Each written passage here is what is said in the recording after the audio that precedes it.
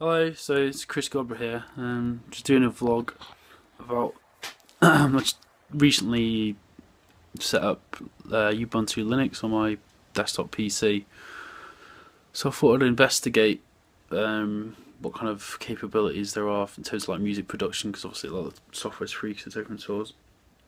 So I'm going to download a few music software like software synths, VSTs, music sequencers, etc., and just check them out.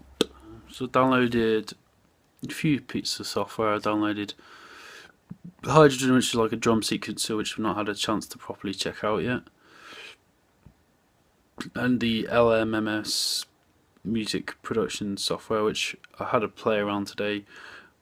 Pretty easy to get set up actually. I got Midi set up within 10 minutes. Made like a little bit of noise and drone, which I'll show next in about 15 minutes.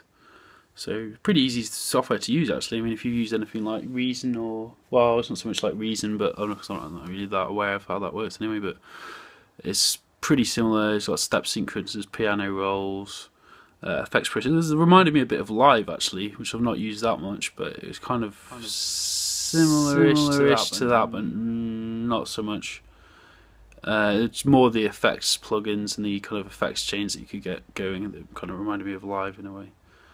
But yeah, I mean, it's pretty cool. I mean, all this stuff's free, so I can't really complain about that. So it's worth checking out. I'm going to certainly be experimenting a bit more over the next few days, see what the possibilities are, and just try and make some half-decent tracks. I guess all just sketches. So yeah, this is the interface for LMS, which I've just been playing around on earlier on. So you've got step editors here, like so you got like triple oscillators, you got triple oscillator synthesizer, samples, beats. You could program in there and stuff. Automation, which not really looked into much. You've got a mixer down here. You can add your effects changes to each channel. Tempo, so it's pretty standard kind of sequencing software, but it's quite cool. This is what we worked on just the last few minutes, last 20 minutes as we just did this, messing around shit.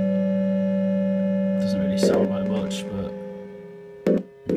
you know, it's kind of just fucking around really.